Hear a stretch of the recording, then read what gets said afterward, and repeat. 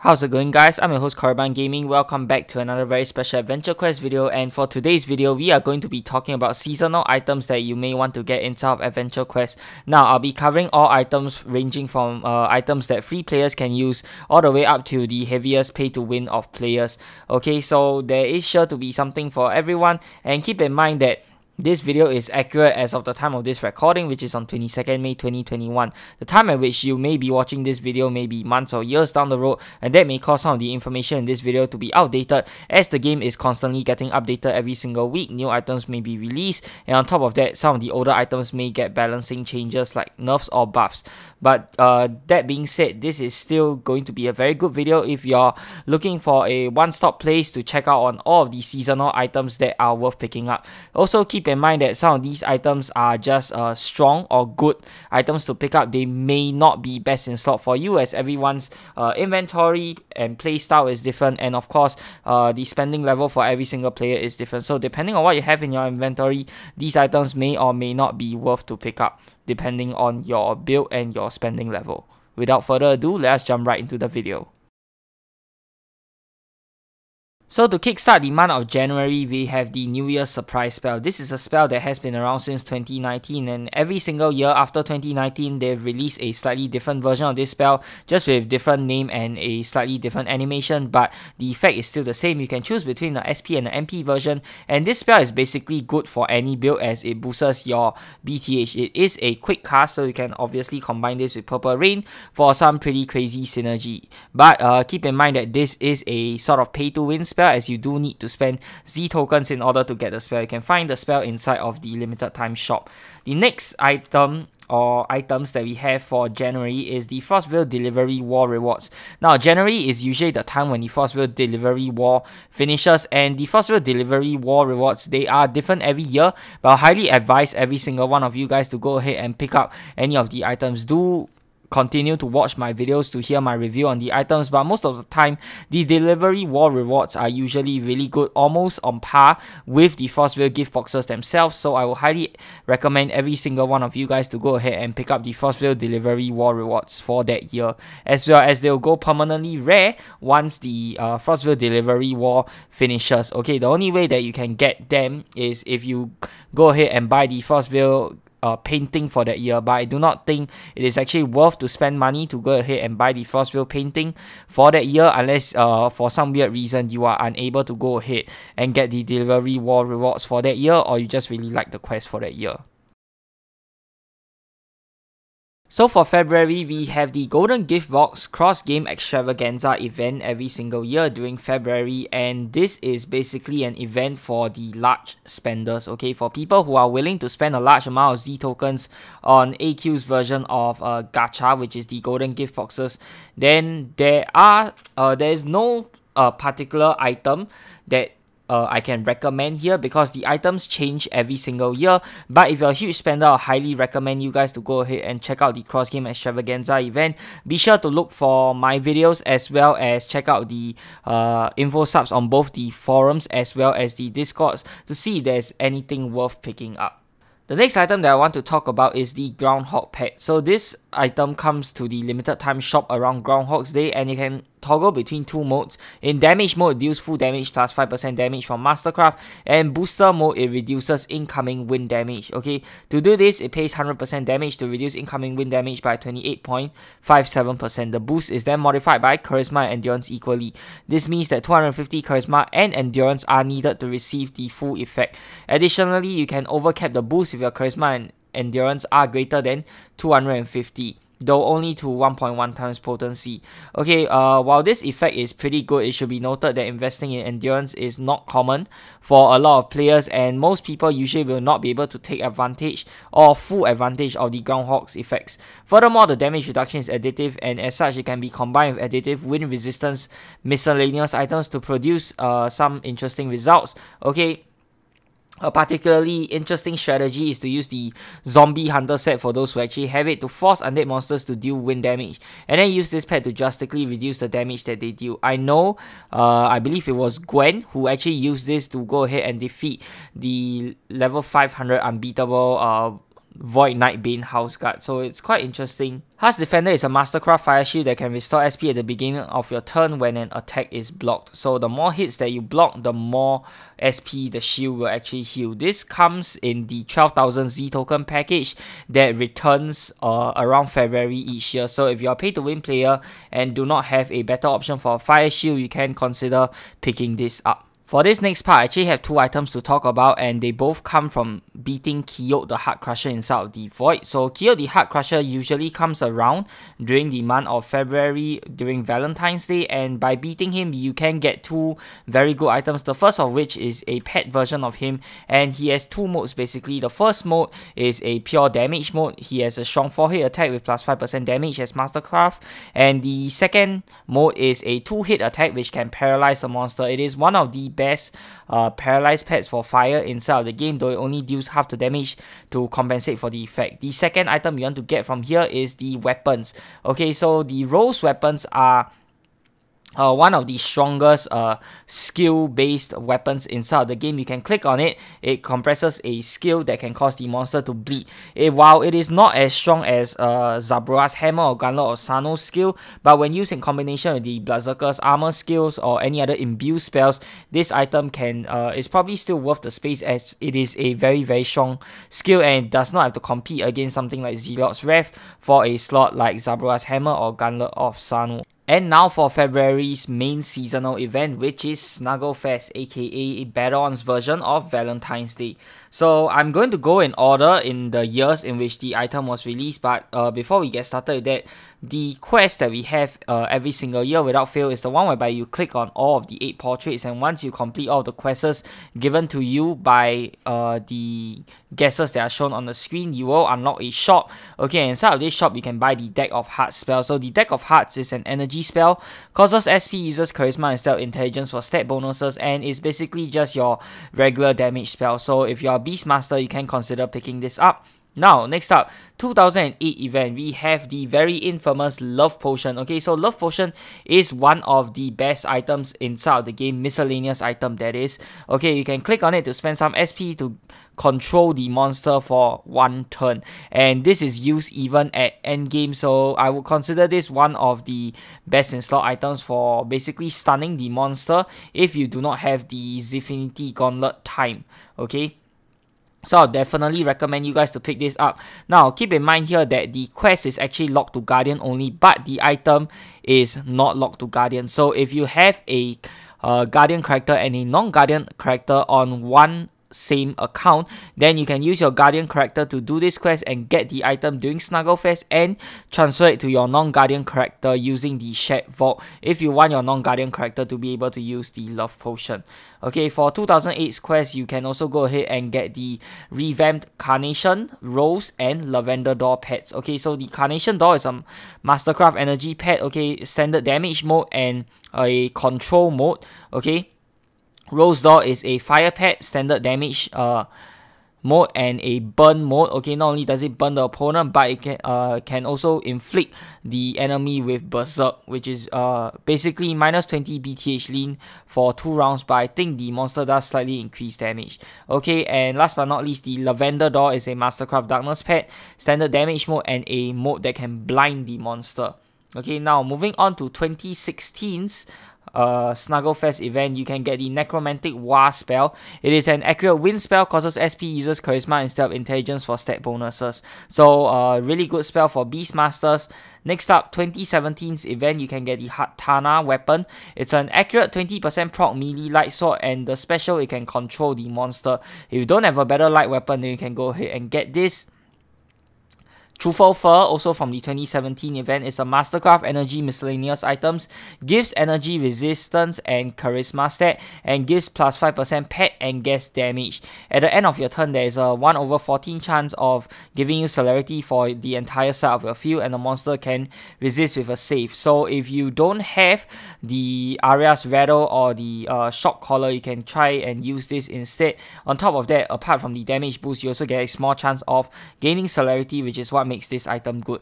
Okay, for 2018 Snugglefest event, you can get the Foam Finger. This is by far the best weapon for Beastmasters, and I recommend everyone to get the level 5 version. This is the most efficient version because you do not have to pay a high SP cost. At the same time, you also get the damage boost to both your pets and your guesses. Okay. For the 2018 event, you can also get the Summon Aquila. It is a water gas, okay? It is a Mastercraft MP summon, and you can toggle between 1 hit, okay, standard damage mode, or 2 hits, minus 50% damage, but it has a chance to daze your opponent. Okay, for 2019 Snugglefest event, you can get the Bow / Card of Hearts. It's a range / magic fire bow / wand. Neutral damage accuracy lean for cards, minus 6 BTH lean for the bow on the normal and true special. Bow has a true special 20% proc rate, wand does not, and just does the bow / wand special. Okay, so basically you deal extra damage against foes that have less than 1 charisma. Okay, the next item that you can get from this year's event is the Candy's Gown. It's a fully offensive fire armor Mastercraft. You can spend SP every single turn to attempt to inflict fear on the enemy. What's good about this armor is not really the fear skill, but the fact that you also have a strong resist, secondary resist against dark as well. And most monsters in the game, if they are hitting with 2 elements, fire and dark are 2 elements that they usually like to pair up with, so this is a great compression armor. For 2020, you want to pick up the Snuggle Hearts shield. It's a very good top tier fire shield that gives you a burn potence, so it's perfect for anyone who is looking to play a burn build. And you can also go ahead and get the Happy Cloud pet. The Happy Cloud is an accurate light pet that has 2 modes. One is your standard damage mode, and the second mode can inflict a daze on the opponent. So it's actually very good because the chance is pretty high at 39%, I believe. And last but not least, for 2021, which is this year's Snugglefest event, you definitely want to go ahead and pick up the Sunburst Amulet. By far the best miscellaneous items for burn builds out there. If you want to play a burn build, you can use the skill from this miscellaneous item and combine it with the Neko Subracer's armor's Neko Overlord skill to basically nuke your opponent into oblivion. For March, we have the Blarney event, and Blarney is essentially AQ's version of St. Patrick's Day. First of all, I'm going to go through some of the items that you can get without doing any quests whatsoever by accessing the past reward shop. So the first one is a water and light compression armor called Pirate Con. Okay, its Mastercraft effects goes into boosting its magic range and melee combat defenses. If you are looking for a compression armor for light and water, then this is probably your best choice. Next up, we have the Zardate miscellaneous item. It's essentially a clone of Cyclops Eye, but slightly better because you can pay additional SP cost per turn for a boost of 40 strength. Okay, what it does is that after being hit with an attack, once per turn, the miscellaneous item sets itself to the element. All later attacks of the element during that turn deal 40% lesser damage. So it's a really good compression miscellaneous item to reduce damage taken, and it essentially covers all 8 elements if the monster only attacks with a single element. Next up, I want to talk about the Ninja Lawyer Assassin contract. This is the best free-to-play darkness gas inside of the game for Beastmasters, in my opinion. Okay, while it is not as strong as Grimlock or Decanor, which are pay-to-win options, this is the best free-to-play options, and you can see me using this gas inside of my Let's Play AQ series. You guys can go ahead and check that out if you haven't already. So you need to pay both gold and SP in order to upkeep the gas and use its abilities, and it comes with 3 different abilities. The first of which is dealing extra 40% more damage, which is the Aid and Abet option. The second one is an attack that deals minus 34.62% damage to attempt to entangle the foe, which reduces their dexterity. And the last attack deals 40% lesser damage and attempts to inflict bleed on the opponent, which is motion to strike. Next up is the Leprechaun pet. The Leprechaun is a light damage boosting pet. It's essentially a clone of your elemental damage boosting pets that you can get from the Z token packages, but it is currently the only free-to-play elemental damage boosting pets that you can get without spending any money inside of the game. So I highly recommend every one of you guys to pick this up. Now, it is different from your Dunamis, Polala, and Tunda in that it scales 100% off your charisma stat and not like the other generic damage boosting pets, which scales off 75% of your main stat and 25% charisma. So if you do not have any charisma at all, or if you're not a Beastmaster, this may not be as great as those pets, but I'll still highly recommend every one of you guys to go ahead and pick this up, because who knows, you may want to play a Beastmaster build one day, and this is your only free-to-play elemental damage boosting option out there. The Kaze, Suchi, and Hikari Shamrock Shurikens are 100% proc range weapons, which are good damage weapons for rangers. Okay, it has no true special with a plus 10 BTH lean, and the Mastercraft gives it a 1.5 times lucky strike chance. So if you're playing a ranger build, I'll recommend picking up these weapons. And last but certainly not the least, we have the Alchemical Unity weapon. Okay, so this is a weapon that can toggle between range and magic mode.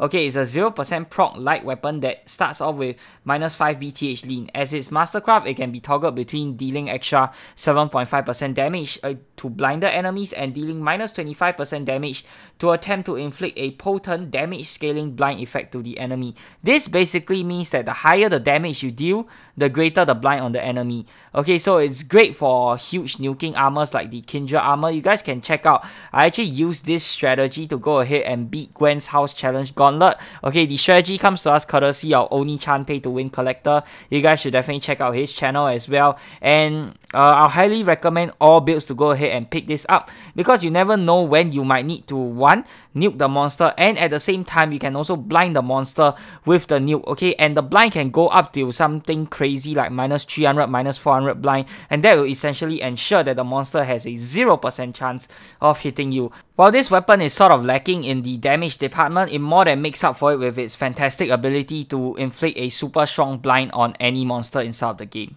Now, these last two pets that I'm going to recommend actually comes to us from last year's, which is 2020's Blarney event, and you actually have to go ahead and replay 2020's Blarney event in order to get the pets. They did not show up in the past year War Blarney reward shop, so you actually have to replay the 2020 event in order to go ahead and get the pets. The first one is the Gilded Leprechaun pet. It is the best light option for those who wants to play a blind build, and you can toggle the pet between dealing extra 5% damage or dealing only 50% damage to inflict a blind, scaling the monster's light resistance. The second pet is the Unlead Leprechaun pet. Okay, it has two modes like the Gilded Leprechaun pet. Okay, the first is a standard extra 5% damage mode, and the second one, you pay 50% damage to inflict a 4-turn poison. This can complement the Neko Armor's dot stacking abilities quite nicely, although it doesn't benefit from the extra burn or bleed damage on the Neko Armors. April is probably the busiest month for AQ because we have not one but two seasonal events in both the April Fool's Day as well as the Grenwog Festival, which is AQ's version of Easter. Okay, so I'm going to start off with April Fool's first. So for April Fool's, in the 2012 April Fool's event, you can get the Loco Costume Armor, and Loco's costume is actually quite an interesting armor. It has 3 different attacks, okay, that can happen when you click the attack button. The first is a standard 2-hit attack and has a minus 5 BTH and 85 over 80 damage. The second attack is a paralysis attack, which is 3 hits and pays 42% melee for a powerful paralyze effect. And the third attack is a healing attack that is 4 hits and pays 50% melee, but heals the player HP for all of the damage dealt. Now, keep in mind that the armor is actually not mastercrafted, so it is actually slightly weaker compared to some of the other energy mastercrafted armors. But if you are a beast build or a pole mage build, you can consider using this armor as it is actually pretty fun to use. For the 2013 April Fool's event, you definitely want to get the Guardian Knight server. It is probably the best free-to-play earth weapon inside of the entire game. It has no special, so it deals extra 8% damage, and on top of that, it triggers on the following categories: Flying, Undead, Were, Plant, Robot, Dragon, Dragonkin, Insect, Scaly, Fish, Zard, and Cute. If the monster happens to belong to any of those categories, it deals extra 2% damage and it stacks, okay, for monsters that belong to multiple categories. Okay, in addition to that, if the monster belongs to 3 or more categories, the weapon will element seek among the 8 standard elements, making this a very, very good weapon and a must pick up for every single build. For the 2014 April Fool's event, we have the Aria's Rattle Miscellaneous item. Now, this is a top choice for Beastmasters out there, and if you're a Beastmaster build, then this is a definite must to pick up. Okay, it boosts your pet damage by 45% as well as boosting its PTH by 8. On top of that, it has a super cheap SP cost for the level 150 version at only 28 SP per turn. For the 2018 April Fool's event, we have the Local Explosion spell. Now, this is a fire spell that takes a minus 24.75% damage penalty while attempting to paralyze the enemy at a very high rate. So if you want to play a sort of like stun or paralyze build, then I highly recommend you to go ahead and pick up this spell. And last but not least, for this year, which is 2021's April Fool's event, I would recommend you guys to go ahead and get the Ancient Tower skill. It is a water and ice compression shield, and you can click on it to switch between defending the two elements. So if you want to use a utility shield for your build and you are looking for a compression shield, then this is a great compression shield to use for water or ice element. Moving on to the next seasonal event in April, we have the Grenwog Festival. So here are some of the items that you may want to consider getting in the egg hunt minigame / quest. Okay, so first thing is the Wear Bunny Form armor. Okay, so if you have the perma rare version from very long ago, then good for you, because it recently got updated last year to become a very strong armor. But if you do not have the permanent version, then you can only get the temporary version for 4000 eggs here, as you guys can see. Okay, it lasts until logout, but it's a very good armor. It's a fully defensive earth armor. Like the other Grenwog items, this armor comes with a bonus if the player has eggs from the Grenwog event. As such, this armor should only be bought or used if the player has a house and the Grenwog portal painting. If you do not have the portal painting or are too lazy to farm for eggs every single time you log in before you use this armor, then I will not advise you to go ahead and get this armor. If the player has at least 250 eggs, that much is spent, and the player gains a whopping 50% damage to all weapon attacks and spells during that turn. Okay, so this is really crazy. Extra 50% damage as long as you have 250 eggs. The next item here is a pet that you can get from the permanent shop. Okay, this one you need 5000 eggs in order to open the shop, and it comes in 8 different elements, so you can get one of each element if you like, or just get the element that you really want. Okay, so the pet has 2 modes, one of which is a paralysis mode and the other is a damage reduction mode. Okay, the damage reduction mode is similar to the Gragma Height Shield, reducing the damage you take from each hit by a flat amount. And as for the paralysis mode, it is slightly better than Fruitcake Zard's paralysis. But this being said though, the pet is lacking in terms of damage. But if you really want to play an effects Beastmaster, then I highly recommend you guys to go ahead and get this pet. Tyranno Chicken Rex Rider is a fully offensive wind armor, which you can also get from the permanent shops by spending 5000 eggs to open the shop and buy it. Okay, this is a slightly weaker version of the premium Grenwog Rider without the ability to swap to an Earth Armor and Earth skill.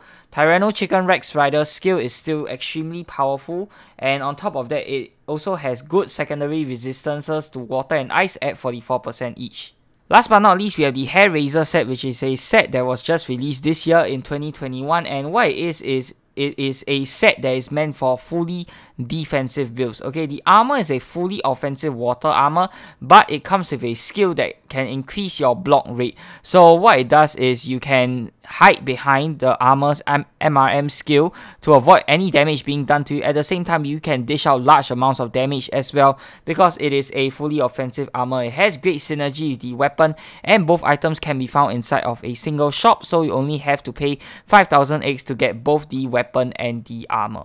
And now for the yearly specific items. Now you actually have to go and do the quests from the specific year if you actually want to go ahead and get these items. And starting off, we have the Mechalop Buckler from the 2017 Grenwog Festival quest. Okay, so the Mechalop Buckler is one of the best earth shields inside of the game if you are a Beastmaster. Okay, it reduces damage you take based off your charisma stat to a maximum of minus 7.14%. And why this is good is that it doesn't have an SP cost or any cost tied to it, so it's basically free minus 7.14% damage reduction if your charisma stat is maxed out. I highly recommend all Beastmaster builds to go ahead and get this shield. From the 2019 Grenwog event, we have the Survivor's Blazing Rifle and the Survivor's Rough Rifle. They are fire and earth element respectively, and it is a ranged gun, has no true special and deals times 1.1 damage to compensate. Additionally, this weapon deals extra 15% damage at a cost of 23 HP per turn,